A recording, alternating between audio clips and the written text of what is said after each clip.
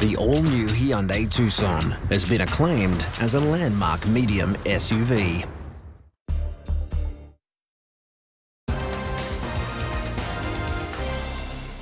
Good morning. An 18-year-old Buderim man is due in court again tomorrow. He's accused of stealing a car from a Nambour hospital employee at knife point on Friday night. The admin worker had parked across the road from the hospital where she was allegedly confronted. Noosa Food and Wine Festival director Jim Barrado says his priority is to ensure debts are paid. It comes after he was forced to close his iconic Hastings Street restaurant earlier this month and call administrators.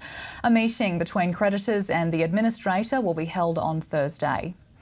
And police are still trying to track down two girls responsible for breaking into the Beerwah pool. The pair were captured on security cameras stealing drinks, food and first aid equipment before breaking a coffee machine. And staying sunny in Maroochydore today, hitting 24 degrees.